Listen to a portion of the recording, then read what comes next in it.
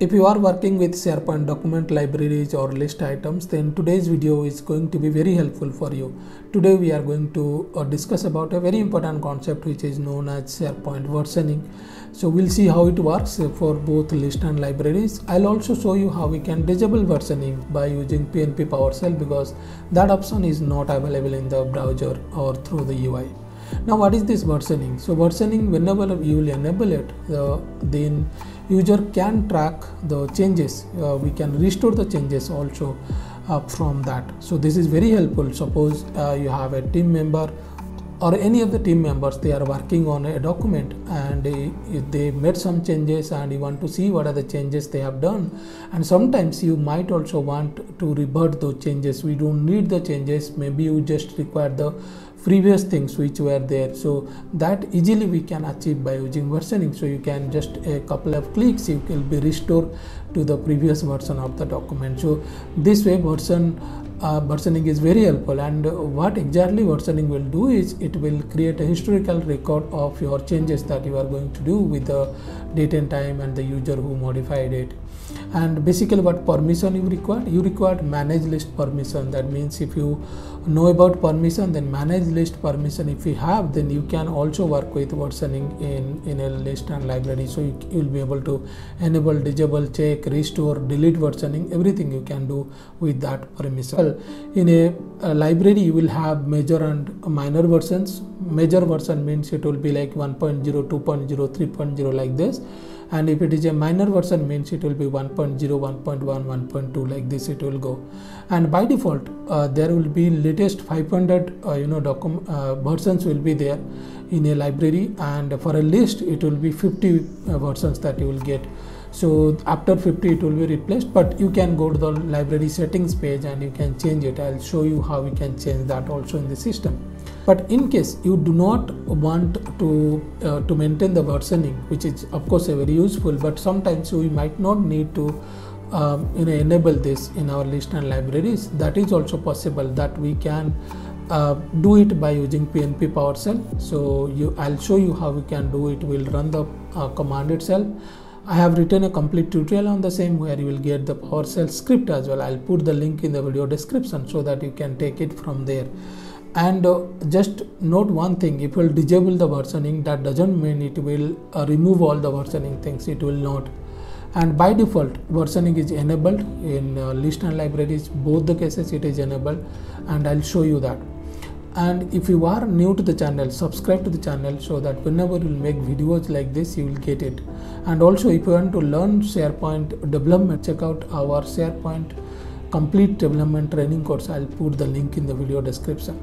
Now let's go to the system and we will see how versioning works in SharePoint list and libraries. So now this is the the summary of whatever we discussed. So like versioning, what is the benefit and what is the permission is required, and major minor version, I'll show you everything now. And also I'll show you how we can disable versioning so that the versioning will not be tracked by using PowerShell. PnP PowerShell will use here. And remember, if you will disable versioning, that will not delete the older version, so it will be there. Once you enable, that will be available. So now let me open the site here. Now you can see here I have a SharePoint list. This is a SharePoint list. I have one item, and this is a library where there is a document.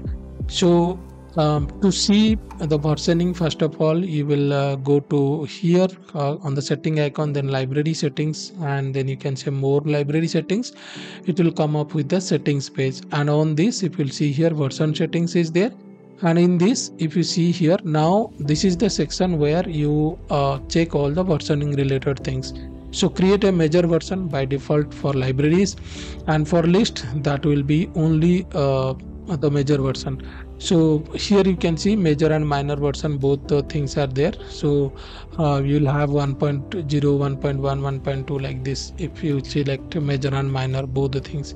And then by default in this there will be latest 500 the changes that you will see, or the versions you can see it here.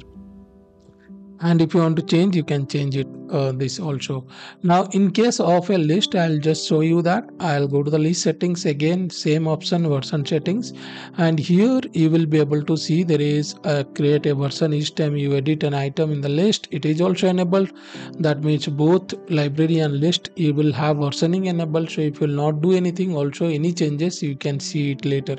And then you will not see the major and minor, those things, only the just one, which is the major version, and by default you will see the latest 50 things that you can do it, right? And then with versioning, you can enable these things. For example, you can use content approval. So what will happen is your content will not be available to other users unless and until you will publish it, you will approve it. So that's how it is. Now on this let's check how this version looks like here in terms of a document or a item. So I'll go to both list and library. We will see here.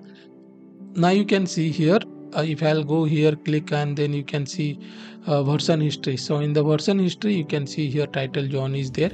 Let me do one thing. I'll just edit it, and I'll say instead of John, I'll say Matthew, and I'll just save it. So if I'll just save it, if I'll now go to version history, you should be able to see two versions. You can see clearly the changes as well, right? So, and anytime if you want to restore or something, you can see restore, view, these things you can do, and you can delete also. And remember, when you will delete that version number, so 2.0, like it is, suppose you will delete the one version, so that number will also go. So next time suppose you delete 2.0, and next time when the version will be generated, it will be 3.0, not 2.0. Even if you delete that version number, it will not come here, so you will get 3.0, right? So this way you can restore it here.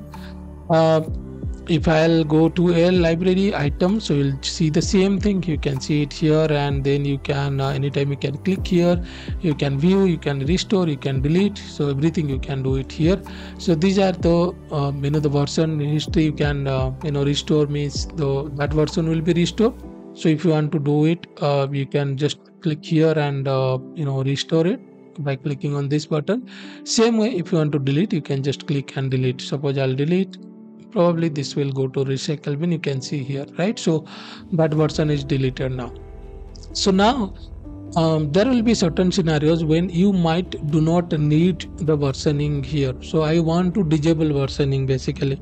So how we can do this is that is if you look at the library settings or list settings for that matter, and then go to the version setting, you will not see an option where it is saying that it disable it, because it has been removed from the UI in the SharePoint Online.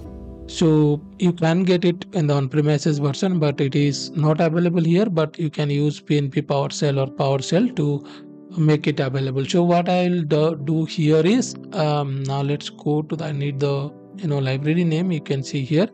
Let me we can I'll put a link in the video description where you'll get to know how we can work with PnP PowerShell if you have not worked on. In PnP PowerShell, it is easy to do this kind of operation. So here you can see I provide the site name, and then I'll provide the list name here, or list name means list and library name, anything is fine. So you can take this. So I'll just copy it and I'll put it here. And then you can see here connect-PnP Online site URL and interactive. So it will open the browser where you'll put the username and password to connect to it to this tenant, and then set -PnP list identity list name enable versioning false. So this is what you will do, and once it will execute successfully, then you will be able to see that option in the UI itself, right? So and I'll put a link in the video description where I have explained everything, or you can get this PnP PowerShell command also.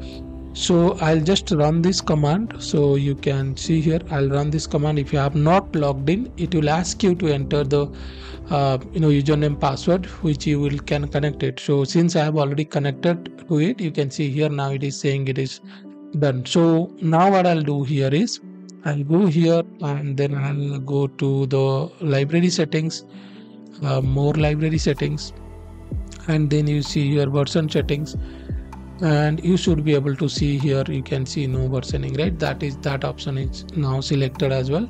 So once you do it and then click on OK, so now the versioning will not be tracked. So that is how it works in if you disable the versioning. Same thing you have to do for the list and library, anything.